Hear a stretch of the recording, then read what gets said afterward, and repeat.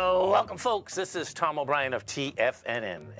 We go 5 days a week. We go 7 hours a day. We go 24 hours a day on the internet at TFNN.com. Always remember, folks, whatever you think about, you bring about whatever you focus on. Go Rhodes. Hope everyone's having a great day, safe day. Let's make it a great week, folks. It's going to be a big week in the market, man. Surrender.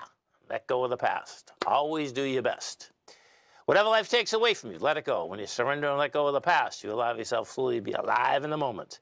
Letting go of the past means that you can enjoy the dream that is happening right here, right now.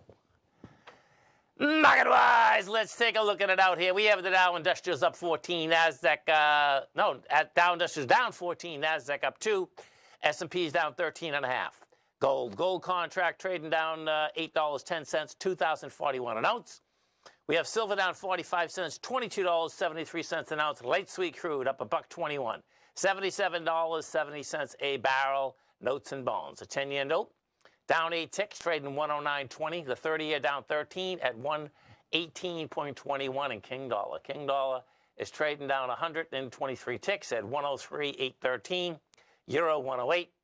Yen 150. British pound 126 to 1 US dollar. Our phone number is 877-927-6648. Give us a call, folks. Wonder what's going on in your world. Now, the world of the S&Ps, we have no sellers, folks. Check this out, man. This is pretty wild. There's no doubt, man. So, you know, you go back to last Thursday, market breaks topside, breaks its highs. Friday, sideways move, goes to a high, can't hold price. Now, the SPY's down $1. Big deal, right? But your contrast is that you only have 31 million shares. So there's no sellers here, man. And you're going against the Thursday bar, which is 76 million versus 31 million. And you saw exactly what happened when we were going against the Wednesday bar when I was on, because the volume was also tepid there. And then, boom, hits it, explodes topside. Now, here's the divergence. The divergence does come in the Qs. Because what ends up happening in the Qs, you don't know when you're looking at this, well, was it try to go to a high or try to go to a low because of the sideways day. 26 million shares traded. You're still going into 62 million, 52 million versus 26, you know. So my take is that higher, we're still going. You know, we'll see how this shakes out, because there's no doubt that the way this has set up, we're stretching it, man. We're stretching it. There's no doubt about it. You know, you take a look at this. The first warning was generated at that in January, the middle of January, coming down on volume. We go up again. The second one was February. And these do come in threes, folks, okay?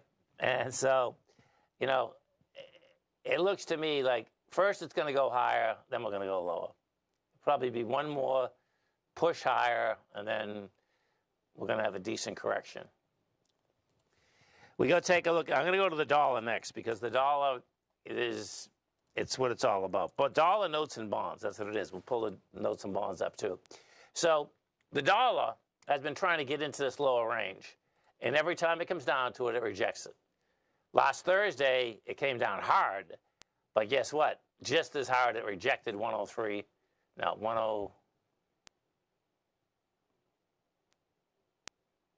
102.684. So in order for that market to go higher, we came right down to, you know, where it would get inside the lower range and rejected it once again. Now, notes and bonds. This is really intriguing, man. And, okay, so the note and bond market out here, you know, we did, this is amazing, actually. I see, though, actually, we got a higher high. I'll deal with that. Okay, okay. So we had 4.9 million contracts so far, which is like, I don't think I've ever seen, folks. I'm sure it's been out there, but I just forget seeing 4 million contracts. So you got to a higher high. You're backing in. So the market is still choppy here, for sure. My take is that, let me go look at the 30-year first, and then the TLT. My take is that this correction in the note and bond market is over. So let's see, USA. But let me go through the 30 also. So we take a look at the 30. 30 is 941,000. That's a big number also. Okay, that's a big number too. And then let's go to the TLT.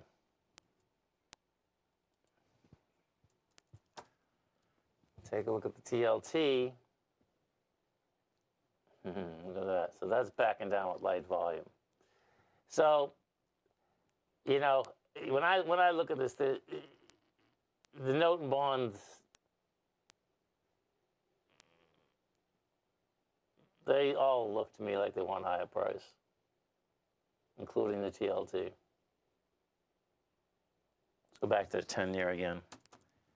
This is a lot of buying, man. Now, see, this is where price and volume get, how would you say it? It's more art than a science, okay? And what it is here is this. When you get this many contracts, right, and it went higher, and then all of a sudden it doesn't break the low, that is actually a bullish occurrence. Because what's happening is that we always know for every seller there's a buyer, there's a seller, okay? So the bottom line is that they were buying this thing out here today. And someone was selling it like crazy too, though. That's the reality.